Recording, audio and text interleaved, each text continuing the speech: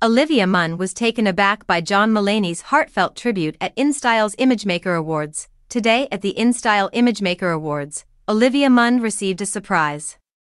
The actress's husband, John Mulaney, came to present her with a special honor during the evening's celebrations, which honored the greatest moments in entertainment and fashion as well as the individuals who make the magic happen.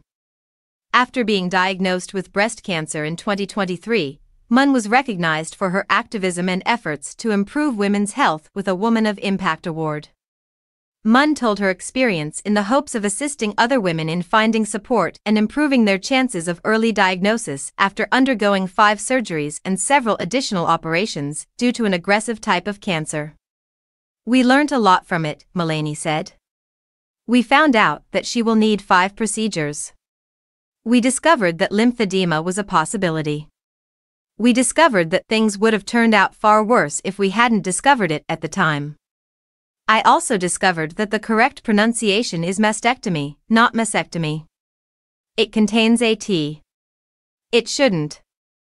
Mastectomy should be used. Ironically, I believe there is an element of the term itself that has to be eliminated. A year or so later, Olivia told her tale. Her experience with cancer. This particular kind of cancer was not identified by a mammography or a BRCA gene test. She had a 37% probability of developing breast cancer, according to the results of a previously unknown test called the Lifetime Breast Cancer Risk Assessment. She was undergoing a double mastectomy around a month later, he said. In order to assist whomever she could, she told her tale. The National Cancer Institute reports that the number of women who visited the breast cancer risk assessment increased by 4,000% in the week after Olivia's sharing of her breast cancer struggle. It was the first week. I don't find it shocking that Olivia saves lives by expressing her truth.